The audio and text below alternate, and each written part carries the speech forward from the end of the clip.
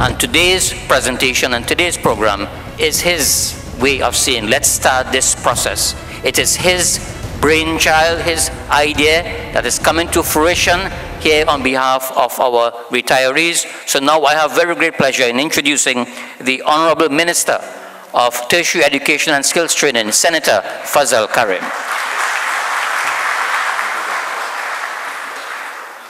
Thank you very much, Jamal.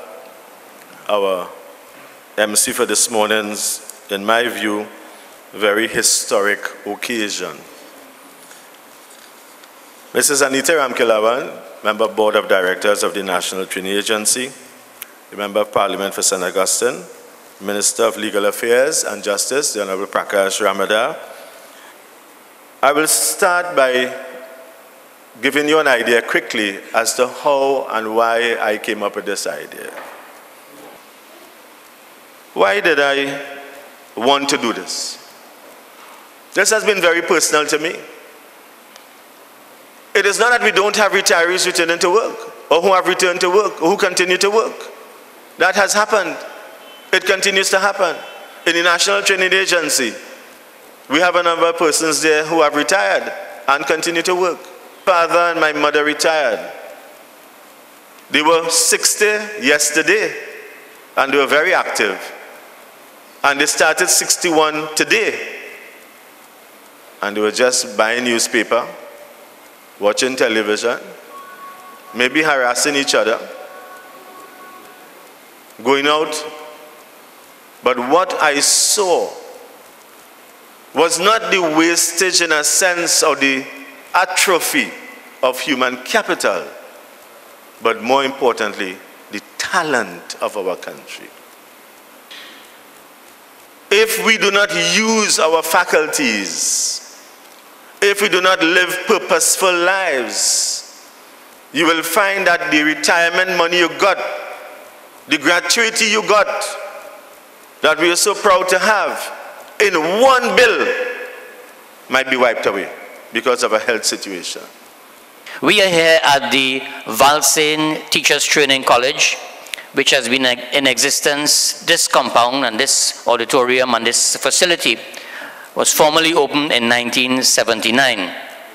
And it is located in the constituency of St. Agustine. And now I have very great pleasure in introducing to you the Honorable Minister of Justice and Legal Affairs and the Member of Parliament for St. Augustine, Mr. Prakash Ramada. Minister Ramada. Assalamu alaikum, Sitaram. Good morning to each and every one. It is always a grave difficulty one faces to come after what I consider to be the best orator in Trinidad and Tobago, our beloved Minister Fazal Karim. I ask you to give him a round of applause, please. I want to endorse everything he has said, because it has been a trouble to me for a long while now that there is a date after which you are deemed by society of no significance and of no value. Many in this hall today may have experienced that level of what I will call discourtesy, to put it mildly. That your life and your life's work comes to an end because of an artificial date selected by others that you had no choice in the making. And I want to congratulate the minister for his visionary effort today to deal with that. Because the age of retirement really is only a number. There are those who are far younger than you who should be retired, and there are those who are far older who should never be retired. It's about the quality of person. And therefore, I feel vindicated in a large part as I am approaching that period of my life, as I go into another phase when you have to start a countdown as to when that date will come. So we are here today to get your views about how we shall treat with this. Of course, there is legitimate reason for having a retirement age. But now that the times have changed and our minister has told us about the newness of things, about the brain power requirement, and I think the reality of Trinidad and Tobago bears it fully out. That there is almost a death of the work ethic that we all knew and grew up with. He spoke of my parents. Of course, they have a work ethic that not even I could hope to emulate. And their parents before them like yours. The work and the sacrifices that they had to endure, we do not have a clue about. And the generation next to come will never believe, because all they would hear are stories, and truly will not understand the sacrifices that they have made our parents to allow Trinidad and Tobago to be where it is today. It is from their work and ours that Trinidad and Tobago, contrary to the many who are naysayers, Trinidad and Tobago is a great success as a country. God has given us every bit of wealth. We have the most beautiful lands, water, and the cleanness of air, and the purity of the heart of those who love this nation. We have the best people in the world that are born here, but now not necessarily grow here or stay here. And the new economy that we are trying to create will allow for that space for those who have left to return. But more important, that there is room for everyone. There will be resistance to the removal or the change on the retirement age on a simple premise that if you don't retire, there is no upward mobility in an organization. I could hear them screaming about it now.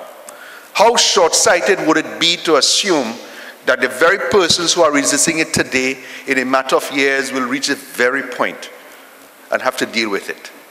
So instead of seeing ourselves as limited and restricted, we must see ourselves as expansive to allow space for everyone, at all age, at all experience, because experience is so important.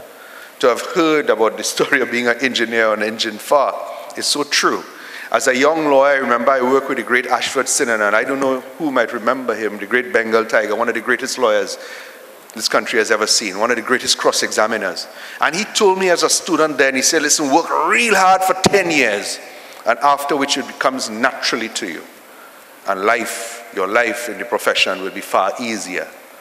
And in this room, I could see many who I know, who would, without a second thought, know how to deal with issues, not from any book, but from the experience. An instinctive reality it grows within you that you just know what to do, how to handle it, and how to deal with it. And we cannot afford to lose it. What an incredible society where we have so many young people going astray. They grow up sometimes without a mother or a father or both, or even with mothers and fathers biological, but not in the true nurturing way. And we have loving, wonderful souls who have all the values that will allow us to succeed. And we do not allow that space to be created where they come together. Part of my vision, and I'm taking it off script a little bit here, would be to have communities developed. Because there will come a time when many of us will reach a point where our health will fail us and we cannot work.